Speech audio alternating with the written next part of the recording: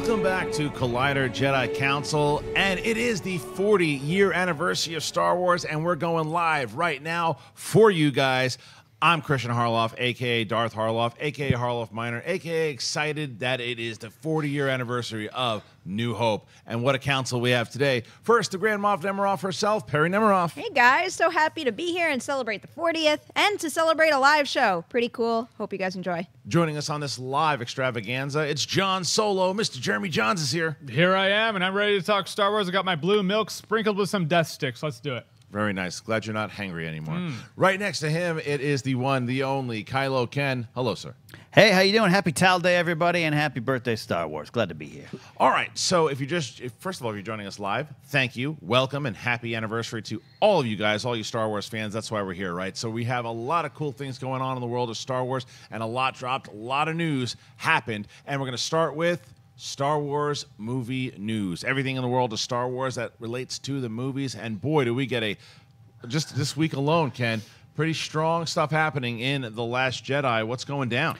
Yeah, as we look at our friends at Star Wars News Net site to take all the stories, put in one place for me to look at, we've got the Vanity Fair. It's a Star Wars tradition dating back to the days of The Phantom Menace, when the Vanity Fair photos gave us a preview of that wonderful movie. The Last Jedi photos taken by Annie Leibovitz came out, and Vanity Fair's David Kamp also got to sit down and talk with the cast. We got some morsels. We got 4 covers coming out, and we're starting to learn a little bit about Episode 8, Kristian. I mean, I think this is going to cover the majority of this show. There was a lot of stuff. I'm not even kidding. There's a lot of stuff in here that was just incredible, and we can all take bits and moments of what we want to talk about, and I'm sure we'll cover a lot of this. The thing that got me emotionally, obviously, was all the stuff with Carrie Fisher. I mean, all of it. The thing, again, that I always bring up, being a parent myself, that shot of her with Billy Lord, I mean, it was hard to look at, but I still wanted to look at it because it's such a sweet picture, and it's everything that you heard when you were at Star Wars Celebration, hearing the way that she talked about her mom and the way that people just saw her. And deservingly so, a lot of this piece was a tribute to Carrie Fisher. A lot of it was. So I liked hearing the encouragement that she gave to Boyega and to Daisy Ridley, and passing on that knowledge and the relationship she had, obviously, with Mark Hamill, and seeing all those pictures of them together. So that obviously was one of the big standouts to me.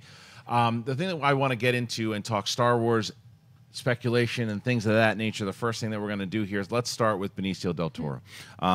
One thing that I did get, and sometimes I think people just hear what they want to hear inside of things. Just every time I've talked about Benicio del Toro, I've said I don't necessarily think this is the case, because I think that it would be fun to think that he's that he's Ezra Miller, or Ezra Miller. Maybe he's Ezra Miller and he's the Flash. Maybe he's the Flash. Thank you, Ezra Bridger. Maybe he's Ezra. They talked about maybe there's other things that he could be.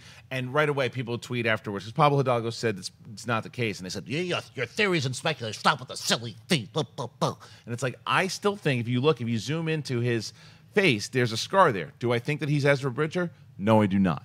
Do I think that DJ could possibly mean Dark Jedi? Yes, I do. Inside of what Rian Johnson says, he's like, that's not his name. They don't even name him. He's like, but when you see him, you'll know what it means. If they don't name him throughout the whole thing, then how are we going to know what it means? I think it's Dark Jedi. I think that would be a great way to kind of explore that. But Jeremy, you hear these things. What do you think? Yeah, well, first of all, I love the fact that you touched on the picture of Billy Lord and Carrie Fisher. It's just like the importance of family above our entertainment is first and foremost. So I'm glad. I mean, I agree with you. That picture it's a beautiful thing that you're like, and you get all the feels, and you want to look away, but you're always going to look back. As for Benicio del Toro, I agree. In this world where, like I've said, and you and I have talked about, I don't think it's going to be as black and white as it has been. I think there's going to be dark Jedi. I think there's going to be Force users that's like, I don't conform to any of the little religions out there of the Force. I'm my own person. I'm my own guy. The fact that his initials coincidentally are DJ, which could mean dark Jedi. I mean, that's like, oh, his name is SL. Is it Sith Lord? It's just SL. Like, why? Why is his name DJ? It could be Derek Jones. It very well could be, but I don't think it is. Star Wars has always had little nuggets of clues that they drop out there. They've always had the little like, no, it's what would the trailer of Attack of the Clones? It's a trailer called Black Eyes. It's like, sure is. It's the Attack of the Clones trailer. That's totally what it is. Are we talking about all the pictures, like the Vanity Fair cover? Whatever. I mean, if you want to bring something else up in anything, the pictures or anything you read in the actual article that stood out to you, go ahead. You know what I love? You know what I love? What do you got? Is that cover that it shows Kylo Ren, Hux, and Phasma. Yeah. None of them are wearing masks. Now, this is interesting to me because I would have totally thrown this. I would have been like, don't do that. I want them to have masks. But you see that scene in the trailer where Kylo Ren's mask is busted up on the ground. It's shattered, and you don't know why. And so now we see him without a mask. What's the point of him having a scar if he wears a mask and covers it up? I don't think Kylo Ren's really going to wear his mask all that much in this movie. I agree with you. I don't think so either. And that would be interesting if Phasma doesn't either. Because really, we didn't get a lot of Phasma in the last movie. So if we get more Phasma with a face, I think that would make up for lost time with Phasma. Well, you know, it'll make her more of a human being that we can kind of gravitate to. So that's the big thing for me was when I saw the cover, I was like, how many masks are there going to be in this movie and how many are not? So now I have to speculate about all that. So Perri, any of the things that we've talked about that you want to also touch on? Anything new that you heard, saw, that stood out? First, for the things that you've already touched on before, I will echo what you guys both said about that photo because it is one of those things where it breaks my heart to look at it, but I can't stop looking at it. Beautiful. Same thing with that photo that you see on that side of the lower third, that one, and the cover of her. I mean, what a smart, respectful, powerful thing to do, to give Princess Leia her own Vanity Fair cover. And there's something about that image and just the way she's standing there that makes that character feel so powerful. I think there was no better way to highlight her in this spread on that cover. It was, all the photos are just absolutely beautiful, but those were definitely the most striking. With the mask thing, I'm just excited to see Phasma without a mask, because you don't cast Gwendolyn Christie as this character and then, you know, have her relegated to the kind of material that she got in Force Awakens, because everyone knows they didn't use Phasma as well as we all would have hoped, especially with the push with the toy line stuff. Her not having a mask, I think, could be the key to finally turning Phasma into a character. And we are getting that book, so I'm looking forward to first reading that and then hopefully seeing her without the mask in Last Jedi. The Del Toro stuff, I'm starting to, I understand why people think Dark Jedi, but at the same time, I have a feeling that anything anyone is coming up with within hours of this spread being released is probably not going to be what it is. And even though it would be cool for him to be a Dark Jedi, whatever, you know, that would mean particularly, it's too on the nose. It's too on the nose, and I think it's going to bother me if that winds up being the reveal. I just like the idea of having a character that has no name.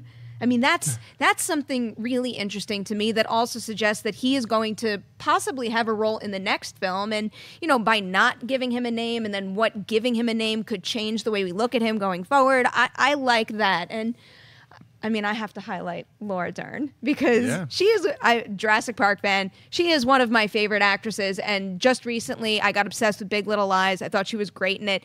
And, you know, seeing her a little more like regal and ritzy looking makes me think a little bit about Big Little Lies and how well she played that kind of role. So I really think that that's going to translate well here. And yet again, another striking image. I like the choice to, you know, shoot her from behind to highlight what exactly she's wearing, because that makes her different and her stand out from every other photo that we saw. Ken, so what's standing out here? And do you think with DJ, let's start with DJ here, and then I want to hear your other thoughts. I know you and I actually talked a lot about this last night. Do you, A, think the Dark Jedi thing is possible? B, do you still think that Ezra Bridger is possible? What do you think about DJ here? I don't think he's Ezra. Okay. I don't think he is a Dark Jedi. Not a bad guess, though, there. I think it's something we're still going to see. Number one, that does look like his Heineken ads, right, Jeremy? You were saying that before. Absolutely. He doesn't even know he's being filmed right now. Yeah. It's like, hi, guys, what are you doing in my living room? I like the mystery of it, though. He very well could be. I guess what I hear you say or think, you know, prognosticate maybe Dark Jedi, I don't want him to pull out a blade and be like, this is what I've been on. Maybe someone who's been like, yeah, I used to be that stuff, but I didn't care about that anymore. Right. Now I'm this. He's kind of got a Scandal vibe to him, and that's what they're going to setting him up to be.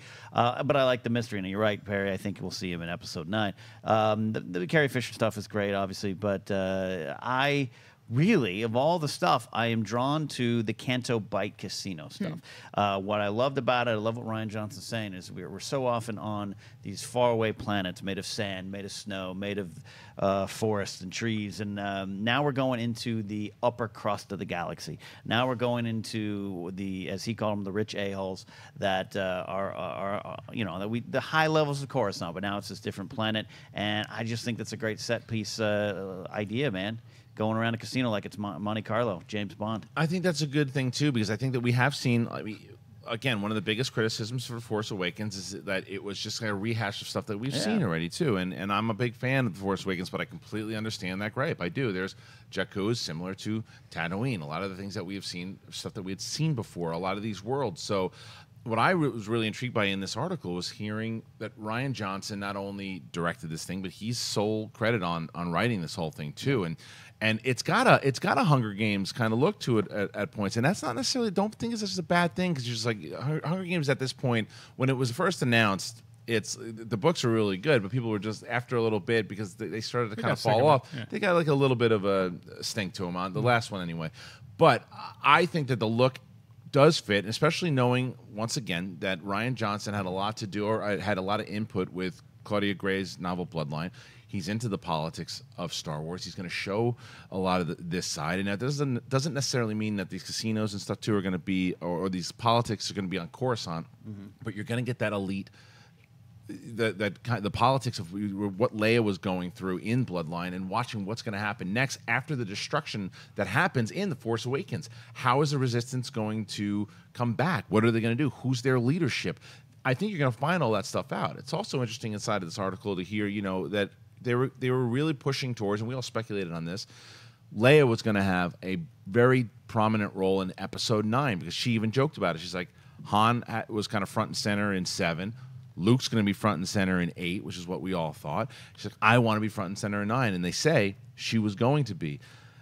Hearing this, Ken, how do you think they're going to handle 9? I mean, I know they kind of touched on it a little bit, but are we going to recast, or are we just going to do a whole bunch of different storytelling here? In terms of recasting, I still think that's a possibility. And as crazy as it sounds, it's actually very respectful to the character of Princess Leia, because that is a character that needs to be seen to the end. I'd hate to have some quick brushing of the hand off screen. But again, that's a hard sell for a lot of people, I understand, as it should be, because Carrie Fisher is Princess Leia. Right. In terms of in-story, I think there's some things set up in...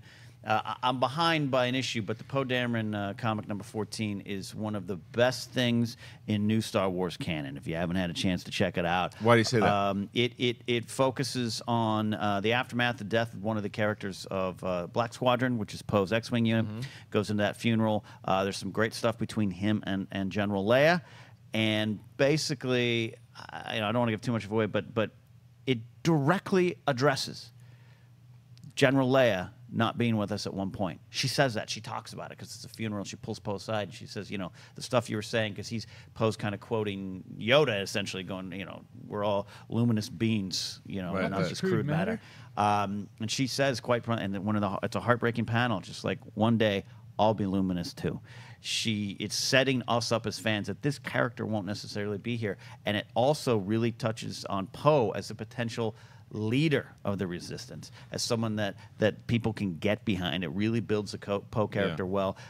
Laura Dern's character is in the Resistance, as far as we know, Vice Admiral Emmeline Holdo. So there you have another leader right there. So we'll see. If Big Little Lies, which we watched, if that is any indication, I think she's going to have the same type of role with her being kind of combative, as though instead of Reese Witherspoon, it's going to be Carrie Fisher. I'm hoping that that's the case, because like I said before, she was great on that show, and she walks that fine line of you kind of hating her character but liking and understanding her thought process, which is a big deal with, we're going to talk about it later with Battlefront. We're always talking about it with every single character, especially when we start to explore Empire perspective, when we start to explore what life is like for the super wealthy that might not have to deal with war quite like some of these other characters do. There's ways to explain that and for you to understand why they think the way that they do. And I think that's going to be really important here with her character. But another thing that I wanted to highlight, briefly going back to Carrie Fisher recasting, I'm still standing by the fact that I just don't want that to happen. If they announce that that is the case, I have full trust in Lucasfilm and everyone involved, and I think they're going to do it in a respectful way. But going through the David Kamp AMA, he had said, I suspect, though I don't know for sure, that Leia will not appear in Episode 9, and her absence/death will be alluded to in some elegant way.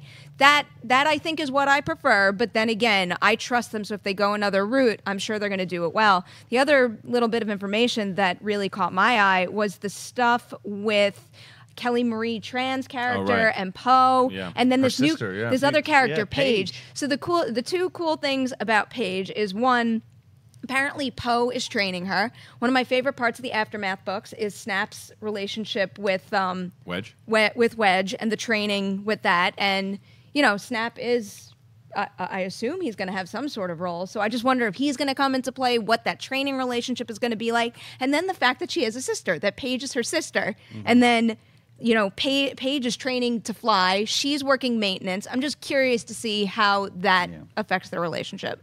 Now, as for Princess Leia, here's an interesting thing. Now, I'm not calling Leia the Emperor, but if you look at Empire Strikes Back and A New Hope, the Emperor was out there, but you never saw the Emperor, right? So do you think they would do a thing in the movie where Episode 9, Leia's not in Episode 9? Like Paul Walker style in Fast and Furious? Yeah, well, she's still out there, though. But what if it doesn't concentrate on the Republic and the politics of the Resistance? Let's say it's happening elsewhere, and it's very centric on Luke, Rey, Kylo Ren, Snoke, that whole thing. And they wrap up Leia in a book somewhere. It's like, this is Leia's last story, and this is what was happening in tandem, parallel to Episode 9. Would you be down with that? I think that it would be interesting to do. I think that would be very interesting, because that's the beauty of what Star Wars has the ability to do everything through their stories. Is this was kind of her last hurrah, and here's the story of how it happened. I do think that's something that would be interesting, but I don't think it'll happen, because I think that Episode 8, and that's also why I think we can't just jump right away and go, well, I don't know if we should do that, because we don't know the way that the story is going to pan out. If the story pans out to where you're left going, well, what happens? How are we going to do that? There's sometimes you just have to do that. Like, you just have to, because depending on, but the flip side of that is they could shoot this into a way, like you're saying, there's enough to say, okay, that they do her death classy, or do the exit of the character classy, and we're like, okay, or not necessarily this is the stupid version of it, but if it's just in the crawl and they tell you kind of what happens, and the way that a way to fill us in, to let us know something. But it just depends on how 8 pans out, because if 8 pans out to where she still has an arc, it's too hard to just say, now we got to, we're just going to say, she didn't make it, something happened. Then it's like, well, you built all that stuff up. I think that the fans right now, of course, there's an emotional response. She's one of the most beloved actresses, not just characters, actresses of all time. And when you hear that, your initial response is to say, nope, can't recast her, can't do it, no. But you haven't seen what's happened in 8. When 8 pans out, then you should say to yourself, do you think that it's a thing that they should explore? I understand it's tricky, man. It ain't easy.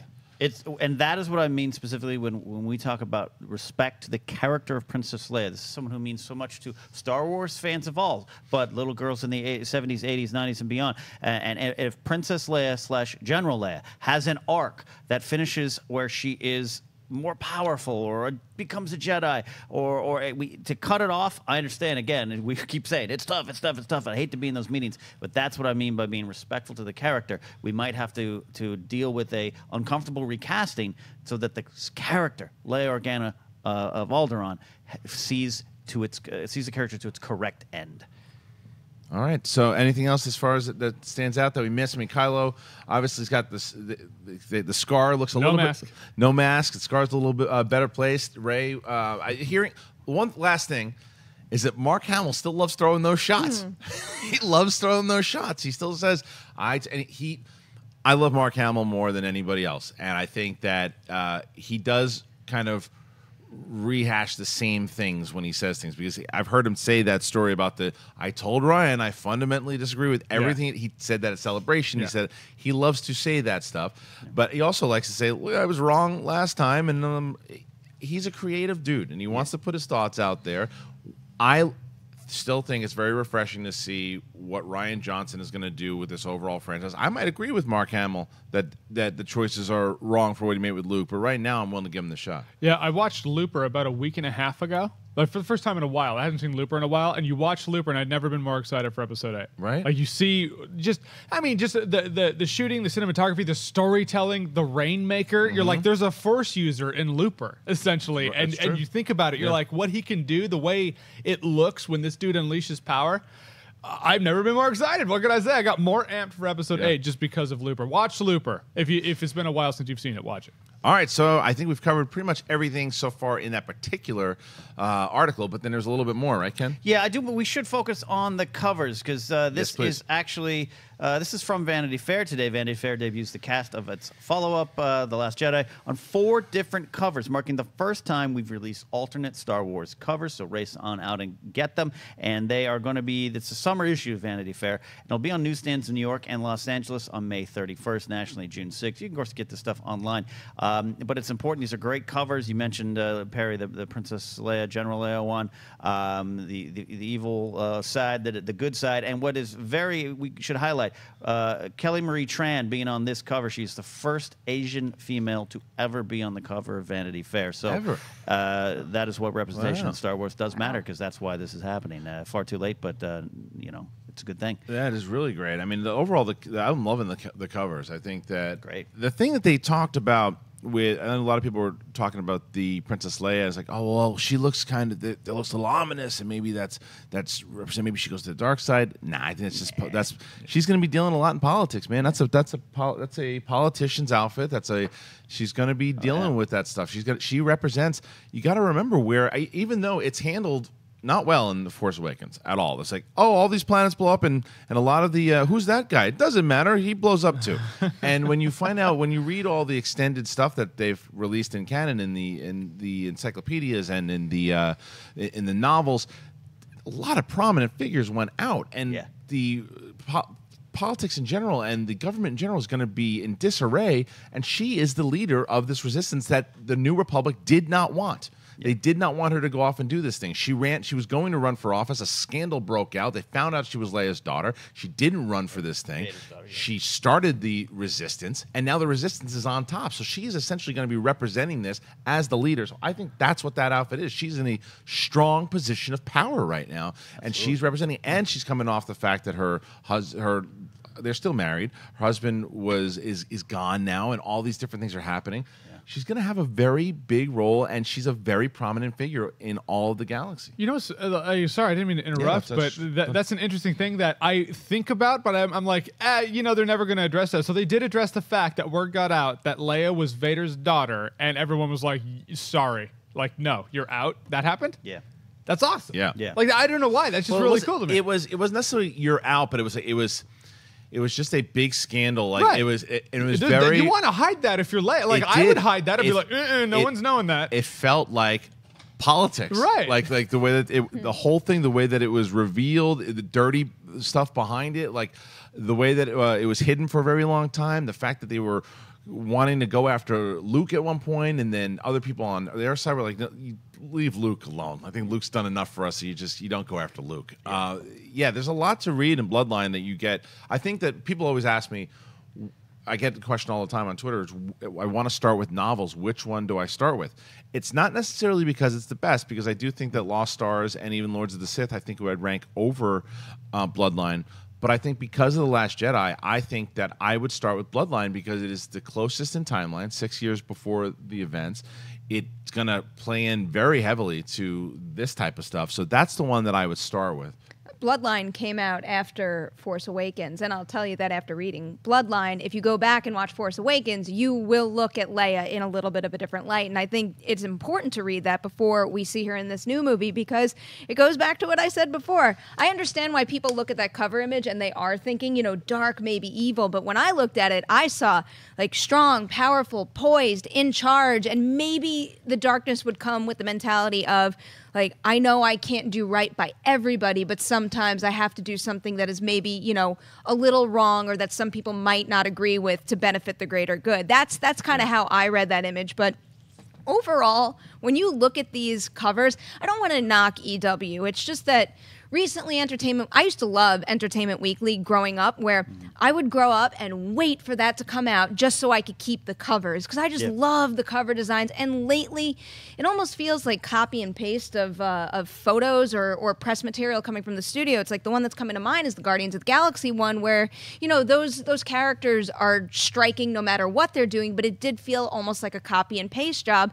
This just goes to show, when you have a really talented photographer, one of the most talented out there, and she just I mean, there's really not all that much to these when you look at the background. It is the look on their face. It's the pose they're making. I mean, she is just incredible. I love all of these. Well, it's a character also that she pulls out that we know, because you get a lot from exactly, it represents everything that we're about to see and everything we saw from episode 7. I think something else that we should touch on with both Finn and Poe and then Rose together. Still has his jacket. Well, not only does he have the jacket, Poe's got the Han Solo gear going on. That's Empire, baby. Yeah. That is Empire. But I also think that one of the things we didn't touch about with Finn, I also thought there was something very strong in that Vanity Fair thing that we didn't touch about, and I'd be remiss if we didn't talk about it, was that John Boyega, again, the strength that he got from Carrie Fisher was he was, and deservingly so, he was shook up a little bit. But there were a lot of ignorant, dumb people out there that were saying there shouldn't be a black stormtrooper in Star Wars, and they're just idiots. That same guy tweets you a lot too. I'm sure he does. And it's the fact that he went to her and she's just like, who cares? Boo effing who? Yeah. Do you? And that and you can tell that he took that he took that advice and he ran with it. And I think that having him back, having him with Rose, they're gonna have a thing. I think they're gonna be a love interest right there. And I think you're gonna get that classic Star Wars adventure. That adventure's going on, that adventure's going on, and that one's going on. Yeah. So Ken, sorry, you were saying. I was just saying, I don't know, what was I going to say? Oh, I was going to say, to Perry's point, it's a almost off topic, but this is why I do sometimes get sad that print is slowly drifting away, because I used to collect magazine covers, Rolling Stones, everything in the Vanity Fairs. I still have every one of the Star Wars Vanity Fairs going back to '99, and they are, in their own way, pieces of art, and Annie Leibovitz has been doing that for years. So that these are really, I'm racing out that morning to all the different newsstands to get all 4.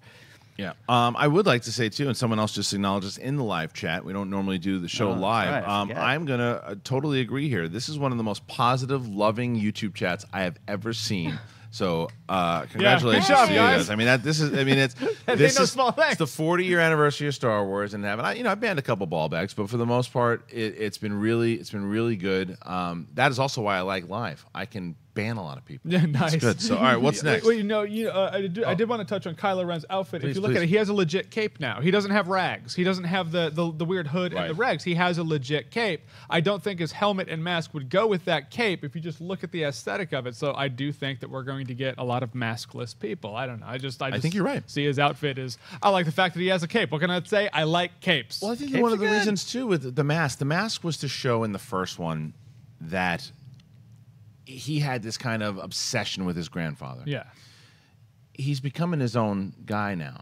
And and Vader also had it because Vader needed that mask to keep him alive. He doesn't need it. Yeah. I think we'll still see masked people in this, but I also don't want to see Gwendolyn Christie masked unless she's in battle.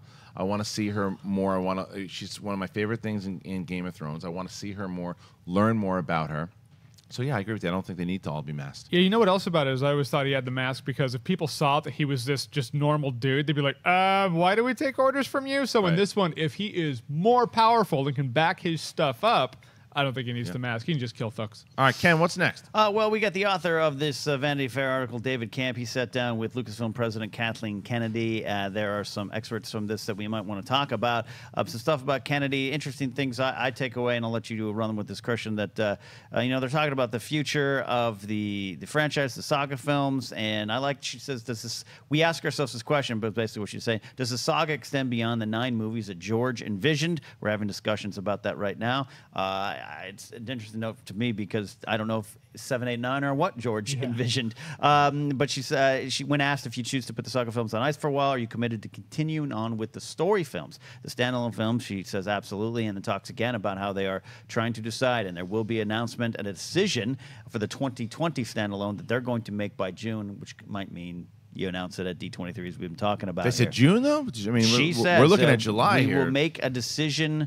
Yes, we have definitely identified it, but yes, we have a couple things right now that we're circling, and we'll make a decision between the two pretty shortly. It's probably for 2020, and we will make a decision by June. So they make the decision by And June then with an announcement D23 probably in July. Yeah. I mean, that's what we've been speculating on this show for a long time, and I think that this is the beauty of what they're able to do. There's nothing that says that they have to do episode 10, 11, and 12 in between all these things. They have all these different stories and places they can tell, and it would actually go against my particular reasoning of 2 films a year, because I think what you could do, that they're starting to try to get back into that May spot, as we see episode. We're hitting both Solo and episode 9 are both going to hit in May, at least for now. And I think that what you do is that you allow these stories to build. Let's say it is an Obi-Wan movie, right? Mm-hmm. And if there's going to be one movie a year, then what you could do is you could do Obi-Wan every other year. If you wanted to do a second, I think Obi-Wan will be one particular movie. But if there was something, let's say Old Republic became a trilogy, now you have the real estate to say every other year is going to be the Old Republic saga film, or there's more to do there. And then you can jump back a few years later. I think it's like, what you could do is, by taking a break from the saga films, is that when let's say Rey, we assume Rey will probably survive, right? Let's say one scenario is that she ends the saga on the dark side. Okay. Let's just say that's, I don't think that'll happen, but let's just say that happens. And she's going to be, what, 27, 25, 26 or something when this thing ends. In 10 years from now, if you're able to, you get Daisy Ridley back at 35 or 40 to do episode 10, it's pretty cool, as long as you keep on with these other stories that you're getting us invested in. So it makes sense to me. I love the sound of that. Thank Just you. because also clearly we see the effect when you bring back the original cast members so many years later. It really is something special when you have the luxury to be able to do something like that, where you don't have to, age them up and recast in the story, and you can bring back the original actors. Are we still talking about the article or the AMA? Well, it's the article and it both. Okay, sure. Stuff. Go- You go- know what? You went through the AMA. I So did. What'd you get out of there? Well, I highlighted 3 things. One of the things that I just liked the way that it was described is he said Kathleen Kennedy described the natural arc of each trilogy as setup, conflict, resolution. Mm-hmm. You don't want to boil it down to something so simplistic like that, because I'm sure there's other elements beyond those descriptive words. But at the same time, I kind of like when things are neat and organized, and I like the way that I can process, and I like what kind of path that leads me down in terms of trying to predict what's going to come. And then with the announcement of the next standalone movie, she just said it was going to come soon, and we know, or we've been speculating long enough that it's probably going to be around D23 time. The one question that really got me was, he said, I asked Rian Johnson about Snoke. Who/what is he? And Ryan was fairly upfront in saying that Snoke is not a character he particularly gets into in The Last Jedi. Yeah. That's good. Color me shocked. I'm okay I'm with it. surprised. You're okay that we don't get much Okay Snoke? with it. You keep him a little bit more. Maybe you actually see him in person. I think we're going to get some practical stuff, circus walking around in a Muppet costume. I don't know. But I'm okay. Keep Snoke for 9. Like they did with the Emperor. Yeah. Mm-hmm. Yeah, in something like this, you want an answer to something in this movie, and then you're going to get an answer to something else in 9. So whether or not, I feel like we're going to find out more about Rey in episode 8 and then more about Snoke in episode 9. If it wasn't Rey in this one, it would be vice versa. But you're going to, you don't want it all in one movie. Like, here are a bunch of answers, so there's not as much intrigue by episode 9. I do like what you're saying about the possibility of the whole saga ending with Rey turning bad, because at this point in the prequels, the most intriguing thing when they were coming out and even looking back was the fact that it's like, oh, this is also an Emperor backstory. We find out how this guy kind of took over, So I always love the concept and prospect of something possibly flipping something on its head, because we thought all this time, like, oh, it's a hero story. No, it's actually the genesis of this very bad person who's rising to super dark power. I would find that interesting. But it's the Star Wars universe, like you were saying, the possibilities are endless. There's no obligation to come out with something every year. You could wait every 2 years or whatnot. It's kind of like Star Wars has hit a point that it had never been before, where imagine the Silmarillion in Lord of the Rings literally just opened up. It's like, because it was always Lord of the Rings, right. and everyone knew that was Lord of the Rings. But imagine a world where it's like, well, now you have the funding and the fan backing to take any story in the Silmarillion and make that a trilogy. Let's just do that. That's where Star Wars is right now. And I love that. It's just like, pick that. I'm with you on Old Republic stuff. I want to see more Old Republic. I think there are storylines in the prequel era that could be war epics. Yeah. Like, I would love to see something about a couple Jedi or a couple Jedi who survived Order 66 trying to get away, and then Vader just cuts them down by the end, or a couple of clone troopers that didn't actually follow through. Let's say clone troopers that killed the Jedi, and then they're like, we just killed our friends. Why did we do that? You know what I mean? Well, Like, we they're see just that messed up. You get a lot of that in the Clone Wars. Yeah, the Clone you Wars do. series for Yeah, sure. with Rex and all them, yeah. And even in Rebels now, when you have with Rex, there was like that chip. Yeah, I they took love it that out. chip thing. It's amazing. Yeah, it was really good. But yes, I'd love to see some more stuff, exploration there. But I saw, one comment who wrote, well, no, guys, Snoke is just Snoke. And I agree. That's not what we're talking about. What we're talking about is the who fact. is it? Where'd he come from? Like, Where? how did he learn all this stuff? Right, because I still, as we talked about in certain things that happen in canon, I totally agree. He is going to be a different character altogether, but let's find out more about him. Not necessarily in The Last Jedi. If I agree with Ken, I think that they set up the Palpatine pretty well, and that he had a stronger storyline in Return of the Jedi, which is one of the best parts of Return of the Jedi, and I think you can do the same thing with Snoke. Yeah. And going off what Jeremy's saying too, I think that this story here is more about Luke and Rey. That's what this story is going to be. It's going to be about Luke, what's going on with Luke. Right. I want to find out more about what's been going on with Luke than I do with Snoke. And I really like the character of Snoke, but I'm okay waiting until Colin Trevorrow tells me about that, and Rian Johnson can tell me about what's going on with Rey and what's going on with Luke. All right, Ken, what's next? Let's move on to the Han Solo film, and light spoilers are ahead. So, Cody, you can put the graphic over my So face good at that spoiler alert, isn't anytime he? you want. Oh, it's not on my face. All right, that's good. We got our TMZ. They have released some leaked photos. We're calling these leaked photos because they are. Well, they're sneaky espionage photos from the Han Solo set. We get to see Alden Ehrenreich, our first unofficial glimpse, of course, of him as Han Solo. We got like a guy that looks like H. John Benjamin in some kind of rain smock, and then we got a cavalcade of weird, funky-looking space vehicles. These, of course, got wheels on them. Not going to be in the movie like that, but this is. What do you guys think, Kristian? Look at this. Our first look at that Han Solo hair. His hair's so much better.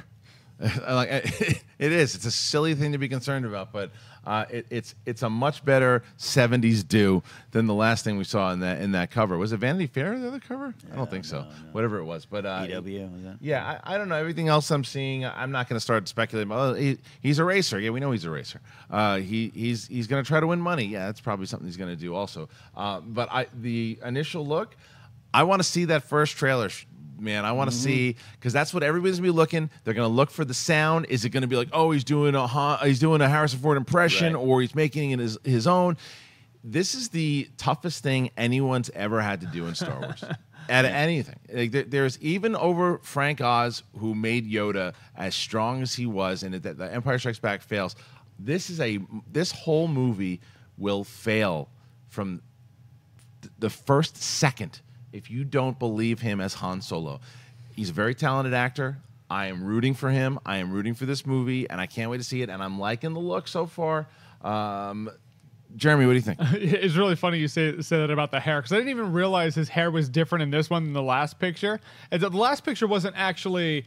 It was just the actors, right? So basically, he has a wig and all that stuff in this one, so they made him look like a little more Han Solo. But you're not wrong. You are absolutely...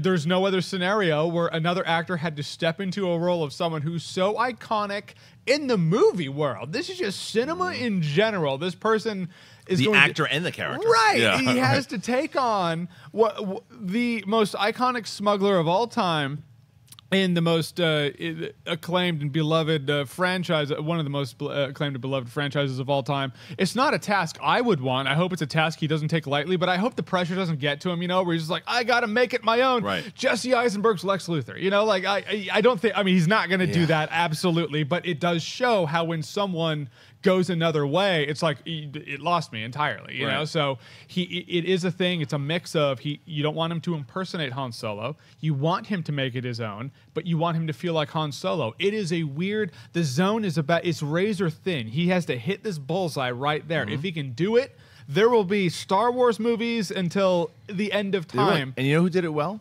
Who? River Phoenix did it well. Oh yeah, Indiana Jones. Yeah. River Phoenix did it very well, and people don't really reference that as much too, because because the reason why was because you knew within 10 minutes when that was over you're going to see Harrison Ford. But there is a lot to be said about, I believe, when you go back and watch Last Crusade, that's Indiana Jones. Like I mean, that's how great of an actor River Phoenix. But he was. But it's more Indiana Jones than he was in Kingdom of the Crystal Skull. Like, I promise you that. Absolutely true. You know, but you know, you're not wrong. But Yoda fell. You're not wrong. I'm going to hold this guy because he's my boy. You're not wrong at all, but the difference is there is a time gap between Indiana Jones and River Phoenix, as there is like a month and a half. Well, it's like 3 years or right. so. Yes, absolutely. Yeah, not as much. They're giving us the Han Solo that we're familiar with. Yeah. However, we're not familiar with him yet. Right. That's the trick. It's a tough job. And this dude, I mean, if he pulls it off, this will be one of the greatest things that someone out the gate is like, I'm kind of new to this whole thing. Here we are, you know? So what do you think? I got a lot of faith in him, though. I understand this is it's a big challenge, though. It's not something where it's like, oh, you know, you got great acting chops. It's a certain thing that you're going to pull it off, because it's not just up to him. It's also up to the directors and everything around him. So it's going to be tough. But in terms of Alden Ehrenreich as an actor, I really think that he's got a great shot to pull it off. In terms of the hair, that last photo was like a behind the scenes, we're chilling on set. Yeah. It was behind the set. They were like in the cockpit of the Falcon. But they're not in costume or anything. So I wasn't judging his hair. Not in costume. Chewie is in full costume. He's the only one. He's wearing Lord a blue and Miller are button-up. there. That's a real person. Chewie's a real Yeah, person. I know, but still. Woody Harrelson is in a blue hoodie. That's true. I think Woody Harrelson should wear a blue hoodie as Han Solo's mentor. Yeah. In terms of these leaked set photos, y'all know how I feel about those. You don't like him? No, it just it drives me nuts. I mean, I look at stuff like this, and when I'm just thinking about judging how he looks as Han Solo, seeing the vehicles around him, cool. But at the same time, one, it's leaked. It's not right. It's not the studio's intentions. It's not the filmmaker's intentions, and it does have an effect on you when it comes to movie release time. That you've seen this behind the scenes stuff that is kind of, I don't want to say it's going to ruin the magic, but behind the scenes stuff that's paparazzi style, it could ruin the magic a little bit. Whereas if Disney had released their own behind the scenes photos, I imagine they carefully pick and choose what the public sees. So, cool. I'm excited for Han Solo. I wish these pictures just didn't exist, though. Normally I agree with you, but I don't mind this particular one. I think because and there's certain times I think that leaks are proved. I think that sometimes when things leak, the studios will shut them down fast, and they all disappear all over the place. This isn't disappearing. It's popping up. It's not going anywhere, and I think that they want to show you a little bit of a look at them. I think sometimes the studios are like, all right. Sometimes they leak it when they really don't. There's really not much here that's giving away anything. So I think sometimes set leaks are done on purpose for marketing, and I think this could be one of those times. I might be wrong, but I think it's certainly possible. Well, I mean, in order for a studio to pull all the photos, it has to be a big studio. Disney's not that big. That's true. That's true. I mean, they're kind of small. They're the little guy. Right. They probably don't have that long of a reach. So, I mean, that does matter. That's very true. Ken? Are you saying that in Hollywood sometimes publicists call outlets or paparazzi and just say, oh, my client's just going to happen to be at this restaurant? You said that. You said that. I don't know. I just confirmed it. All right. We want to leave some time here, Kristian. So should we got more Han Solo stuff, or you want to jump into Canon? Move on unless you have anything you want to talk about. No, we got some more leaked photos that we all can agree that it's nothing surprised. Han Solo's going to have some Imperial entanglements. So let's maybe move on to Canon. Let's do it. All right, so we're going to move on, guys. It is time for the segment that is simply called, What's the Deal with Canon? I mean, come on! It is everything happening in the world of Star Wars. That doesn't necessarily mean it's the movies, but it certainly ties into the movies. It is official Star Wars history, deemed by the Story Group and everyone who makes Star Wars, comic books, video games, novels, shows. We're going to talk about it. Kenneth Napzok, what do we got? Well, you got a couple things here about Star Wars Battlefront 2. Jeremy, you going to play it? I will play it. It's a different business model than the first one. I've said it. They learned from the fan. I don't want to say backlash, but the fan consensus of the business. Little backlash. Yeah, well, there was a lot of backlash. Yeah, What can I say? But also, Injustice 2 did the same thing. They're like, hey, you know what? We get it. Sorry about that. Here's a, not sorry about that. They've always been pretty good about it. But point is, game companies are learning that microtransactions are not the way to win the fans over. Give them the meat of microtransactions. That's a technical term. That's what it is. Well, EA has released a couple featurettes that pertain to the story of Battlefront 2 and other worlds, and I believe, Kristian, these are things we saw at Star Wars Celebration. They if were, I'm not yeah. mistaken. So now the public gets a little bit more details on Inferno Squad and Eden Versio, who was the character played by what's her name, Janina Gavankar. Perri? I don't know. I didn't remember. But she normally does. And then I felt bad because we sat next to her. What I'm excited about actually is that Jeremy and I will be. I think. Can I talk about what we might be doing? What are we doing? Have we talked about that yet? Potentially. I don't know. Well, we don't know yet. Well, now I think you have to kind of bring it up. I mean, look, what we're talking about, nothing's set in stone, but for Awesome-tacular, Jeremy's show on Verizon Go 90, which everybody should be watching, we talk about Star Wars every week on that show, and it's free. Just go there and watch it. There's a lot of cool stuff that goes on every week on that show. Jeremy and I are considering going to E3 to go and preview Battlefront and check out Battlefront and see what we can do there. So make sure you check out Jeremy's Awesome-tacular show to see that go down. I'm looking forward to this game because of the story. I mean, that was my biggest concern and my biggest gripe with the last one is that I just stopped getting invested once I was, this is really cool to see all these things, and what's next? Nothing. All right. And plus the fact I stunk at the game. I don't mind if I don't mind if I it does.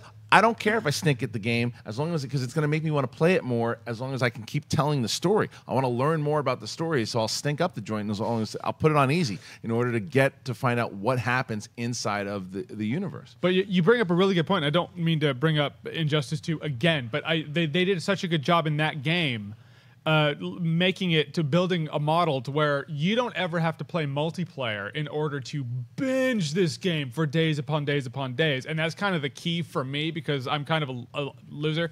And so I play games single player a lot. And so as long as the single player campaign is very involved, in depth, invested, and they have a story, that's really what I'm looking for. And the multiplayer element should be an extra to a game like this. And so it looks like, hey, it has a story. We have actors. It's, going on the Imperial side. Excited for it. I do hope we get to play. I am so excited. I'm so damn excited for this game, and I have Kristian's problem. I suck at Battlefront right now. I'm not putting enough time into it, I'll admit. I need to work harder. But when I went through a little game phase, I was more drawn to multiplayer and that kind of stuff. But hearing about the story in this one, and especially seeing it in that featurette form, so between the two featurettes, the story one, crushes that other one. And it's not that the second one's bad, it's just there's not all that much in that one to get me really hyped beyond, because I think they even repeat some of the same material from that first one. But if you watch the story one, especially if you're like me and you like that Imperial mind frame, and also bringing back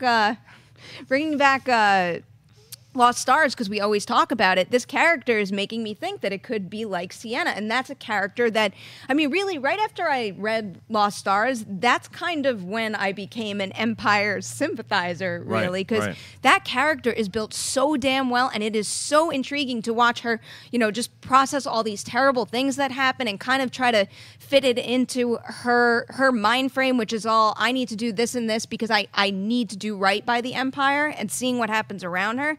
And I don't necessarily know if this character is going to go down that same path or think about it the same exact way, but I want to see somebody else try to process all that, especially with her family having the Empire background too.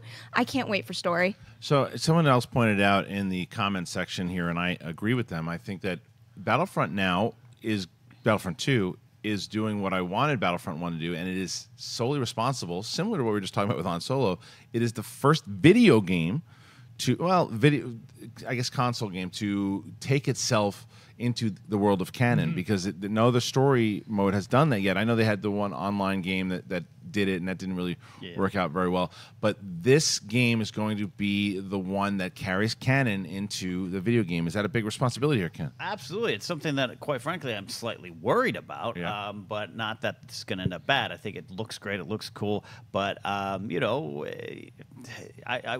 sometimes when the box of Star Wars cereal is canon, you kind of just, I want to eat the cereal. But I like the Inferno Squad. I think having that book by Christy Golden coming out at the same time will make it feel bigger than just. I care so much more about that book now. Yeah, absolutely. And the visuals are cool. And as we know with the Empire, Perry, because I'm an Imperial sympathizer too. It's just the uniforms. We like the way they look.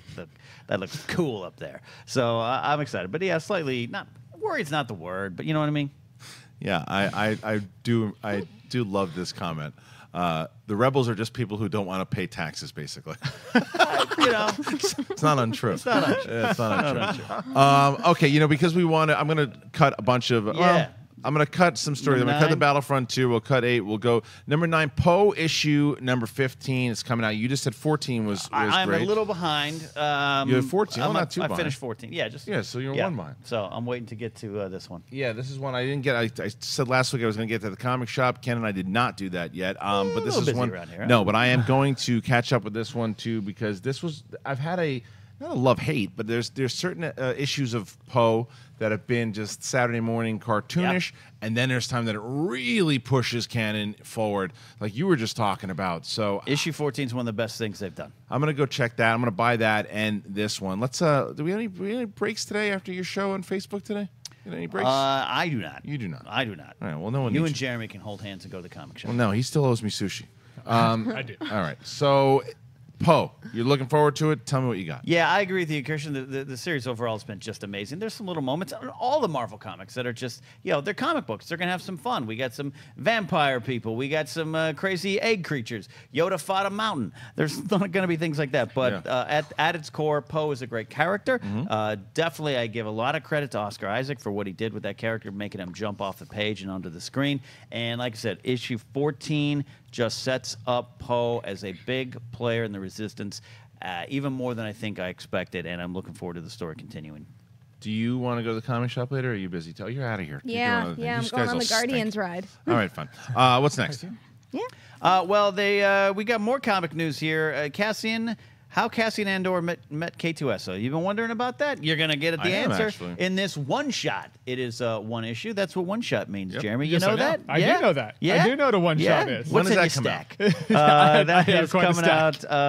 Good question. I don't know. Perry, you're the smart one here. But it is a 40-page one shot, which will reveal how Cassian, one of the top intelligence officers of the Rebel Alliance, met K2SO, a reprogrammed Imperial security droid. It's so funny though because it's August, like, Kristian. August. 40 pages, right? Yeah, that's like 5 issues. Yeah, that's not thin. That's not thin at all. How much is that thing going to be? I don't know. It's almost a trade paperback. And I'm okay with that because I think some of the other lines that they put out there is like 10 pages and then it's over. So this is like 4 or 5 issues, and I'm cool with that to find out exactly.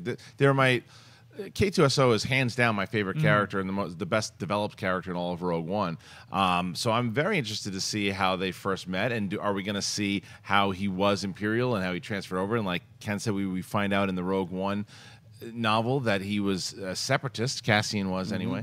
So I wonder if they're going to explore that. So I'm pretty excited about this. Perry, what do you think? I like that. I mean, I hear one shot and I'm like, ooh, I should get that because there's only one of them. Meanwhile, I'm sure if I broke it up into 5 issues, it's still going to cost me the same amount. So that makes no sense at all. But I would like to see this story. I want to see what happens, how they met, and I hope it's when they met and when he reprograms him, because I want to see if there's any kind of transition rather than just turn you off, turn you on, and what is still left from what he was before. Are you getting into any of these comics, or would you get into this one? This is an interesting story because I agree with you guys that, K2SO was the best character in the entirety of Rogue One. He had flavor, man. He had a lot of personality. I really loved that. I would totally get this. I kind of fell off after Vader Down. I really loved Vader Down, and then after that, I'm like, okay, I need to just kind of conserve my money. And like you guys said, it's like I don't have time between all the Collider stuff. awesome-tacular stuff and my own channel to sit down and actually read. And then Injustice 2 came out, and I haven't slept in days. But this is an interesting story. I love that, and I love the fact that you just said just now, this is when I learned this, that Cassian was a separatist. Because you think about that, all these Imperial guys and Rebel, they were something in the Clone Wars. They were doing something. Yeah. And so it's when you kind of learn, I think, what was it, Captain Panaka from Phantom Menace was actually one of the Imperials now? He's like, oh, he's an Imperial guy. One of the good guys in Phantom Menace. So they all end up allocating, getting different jobs. An Imperial Starkers. Yeah, it's so interesting. When did we find that out? It's like if you go to, on their databank on StarWars.com, it's going to reveal. Panaka turned. I didn't know that. Yeah. Technically speaking, he didn't turn. He just stayed. He liked the health plan. Yeah. Right.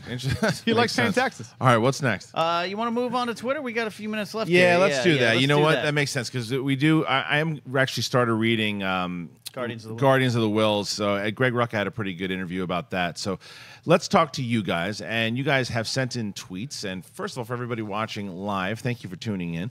And you guys can always go to Twitter and hashtag Collider Jedi Council. We go through them over the week. We pick some out, and then we talk about them. All right, let's get into it. Ken, what do you got? Hey, we got Javier checking first at Yogi915. Does a Vader comic starting from the end of Revenge of the Sith, which is coming out soon, mean that no Vader movie will be made? No. I don't think that it means that no Vader movie will be made. I don't think they have plans to make a Vader movie. I think Pablo Hidalgo says that we already did that in the prequels, which I don't necessarily agree with. No. I think that that's not a Vader movie. I think that's an Anakin Skywalker movie, and I think Vader was the last snippet of it. I don't think we got to see the really cool stuff that we heard about with the Purge and everything else. Like the most interesting stuff and why I loved Lords of the Sith, the novel, was because it was that conflict. Anakin was still in there a little bit, trying to fight with this Dark Lord of the Sith. And if comics start to do a bit of that in this time period, you can do the same thing that Paul Kemp did in the novel, capture that, and there's still a lot of story to tell. I mean, there's a Darth Vader movie you could do in between Episode 4 and Episode 5, in between 5 and 6. There's tons of Vader movies you could do if you wanted to do it. I don't think it'll happen anytime soon. I think it would be an absolute blockbuster film if they did it. But it is also a risk to put a movie with the villain as the lead. Suicide Squad did it, and regardless of what you think about the movie, made a lot of money, but it also had Will Smith almost served as almost like an anti-hero. Has a lot of villainous traits. I get it. It also had Rick Flag, had these other things, and you could potentially do that if you gave Vader was the lead, and I don't know, someone else, not Obi-Wan per se, but someone on the other side who's the lead and a new character you introduce through it. But I don't think doing a comic ruins any of that. What do you think, Jeremy? No. I mean, you can do. There's years, just like 20 years in between Episode 3 and Episode 4. That's 20-year gap where a lot of things can happen. I do want to see in one way, shape, or form Vader cutting down Jedi. I would love to see it in live action, but if we get it in comic book, fine. You want to talk about a one-shot? I want to see a one-shot of everything that happened in the temple. Like, from him marching, he almost gets to the door, and then he sees a bunch of kids, and then he pops out his lightsaber, and that's it. There's a big path between the entryway and where the children are hanging out in the Jedi Council area. I want to see everything that happened there. If they do a one-shot of that, I will get every variant cover and frame it. I want it. All right. What do you think? It's dark.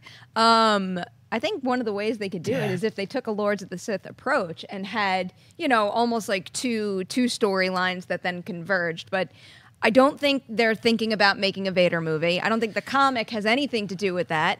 But I know we're getting Han Solo, and there's this constant cry for fan favorite characters to get their own standalone movie. But at the same time, let's not forget this is an expanding universe, and we got a lot of new characters from Force Awakens. We got a lot of new characters who are all over the place in the novels and the comics. There's so many new things to explore, and Vader's presence, I think, can be felt without necessarily having a movie that's just about him. Yeah, it's true. The mystery of the character. The other thing that I think the reason why they're not going to do a Vader movie is because they don't want to keep having to rely on him, and they put him in Rogue One. It was arguably one of the best parts of the entire movie.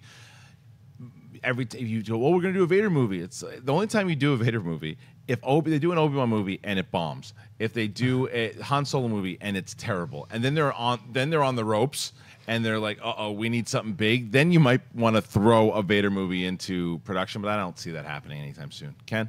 Yeah, I agree with all that. I don't need a Vader movie, man. I don't. I got it. You got it. I That's got it? Rogue One. That's all you it. got. That's all I got. All right, Next so let's get to the next one. All right, let's jump on down, Cody, to Ryan. He asked about our friend Sam Witwer. Do you think he'll have his own original role in a new animated series?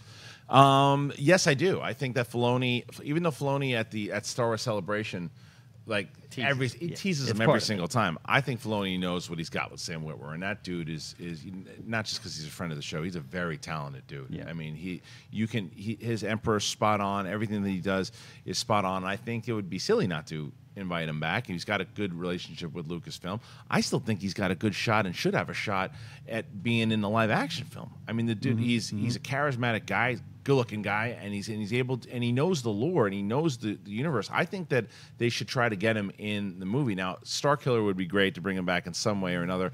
Don't think it's going to happen, especially now that they used the name in Force Awakens. But I just like to see him more involved in Star Wars, and I think animated, the next one, it'll happen. Ken? Yeah, absolutely. I agree with you. He's got a lot of talent. He knows Star Wars. We know that. We'll see what's going to go with the new animated series. We'll see what it'll be about, but I definitely could see him popping up. I think we just found out that Starkiller builds Starkiller Base. That's why it's called that. There you go. No, it won't happen. But he is a good voice actor. I agree. He's not just Darth Maul. He's a lot more. He can be a lot more. So he'll be brought back. Yeah, I agree. And more so than anything, I want him to get his own, the keyword there is original. I want him to get his own original character that he can build from the ground up. All right, let's do two more. Two more? All right, quickly from our friend James Ito at Ito Man Japan. He says, what do you think about Benicio del Toro's character, DJ, possibly being Rey's father? Nah. I mean, there's some. I think I saw somebody mention, which is a cool theory, that he knew what she was, who she was, and that the Dark Jedi kind of plays into it, and he sold her off because he knew she could survive. I don't know. I'm not gonna. I don't want to just. I shouldn't just say nah right away. I wouldn't hate it. I just don't think it's going to happen. Yeah, I have no clue. I know so little about his character. I could not come up with anything that would make sense. So I'm just going to say I don't know at this point. Every character that gets revealed that's new, two things. Are they Snoke? Are they Rey's parents? That's the two. True. Every time. So probably not. Yeah, no, I don't think so. Hey, I think DJ, this character, looks great. I'll sell you a Heineken, but I don't think he's related to Rey at all. Last one, Ken. Final one. This is going down to the bottom, Cody. Chris Williams checking in. Do you think we'll see a Lando Calrissian standalone movie with Donald Glover? Not a crazy question. Not a crazy question at all. Nope. Donald Glover is hot ticket right now. I mean, he is a guy that is really doing a lot of great things. Now, it is a matter of how he comes across in the new Han Solo movie. If people really respond to him and the character arc that they set up, we know we love Lando, but there's more to Lando. There's more that Lando was doing in between that we found out in the comic books alone that you could do with him. And maybe that's something they could absolutely do. I think it is a possibility for sure. I think that we have to wait to see the Han Solo film first before we determine that. You're right.